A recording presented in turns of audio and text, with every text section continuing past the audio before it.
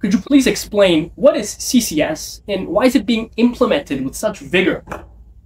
The CO2 concentration in the atmosphere has been increasing since the beginning of the industrial era, and this is very highly correlated to an increase of the global temperature. So what can we do? Can we stop burning fossil fuels? Absolutely not. The whole industry is based on that. So the question is, what can we do?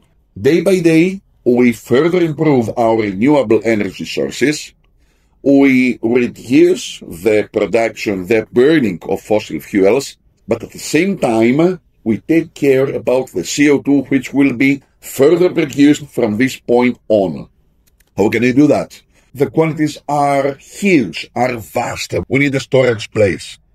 Definitely, it cannot be done at surface. If we are asked to build a tank to store permanently CO2, it would produce even more CO2 than the one that we will store in that. So we need to find cheaper from the wasting point of view solutions.